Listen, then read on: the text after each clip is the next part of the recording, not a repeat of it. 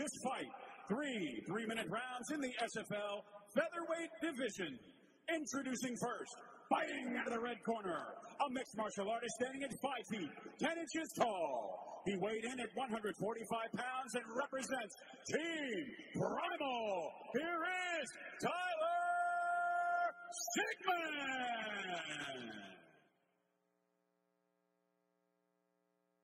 And his opponent standing across the cage, fighting out of the blue corner, a mixed martial artist standing at 5 feet, 10 inches tall. He also weighed in at 145 pounds and represents Wartime MMA. Here is Connor Dunphy.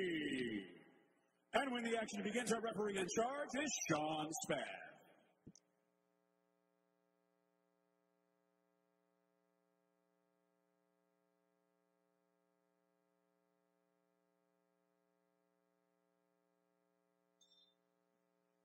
Ladies and gentlemen, welcome to SFL 37 here at the Ted Constant Convocation Center in Norfolk, Virginia. Action already underway. I'm Eddie Mercado, joined with Andy Reid as always. Andy, how are you? Good, how are you? I'm well. The action already going at it. Tyler Sigmon against Connor Dunphy. Right away, we're going to see these uppercuts from the clinch take effect for Tyler. That knee just got through for Sigmon there. Little Philly shell stance a little bit for Sigmon. Dunphy in the blue and yellow trunks, Sigmon in the gray. Yeah, that was a nice entry to the takedown for Dunphy. Those knees by Sigmon in that clinch are playing a real part. Yeah, he's also throwing some pretty vicious elbows. And his Dunphy lands on his back. Last time we saw Dunphy in the cage was against Manny Fernandez, taking an L on that one. Looking to get one back here.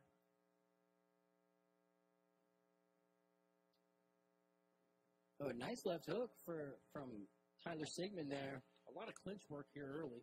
These guys are content to fight right in the clinch. Yeah, there was no feeling out going on here.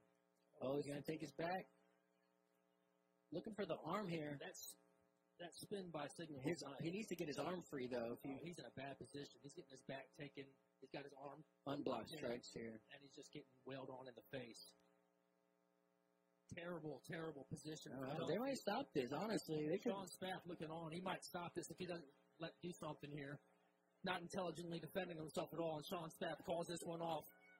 Ladies and gentlemen, Tyler Sigmon with the first round TKO. Nice, solid victory for Tyler Sigmon. Yeah, absolutely.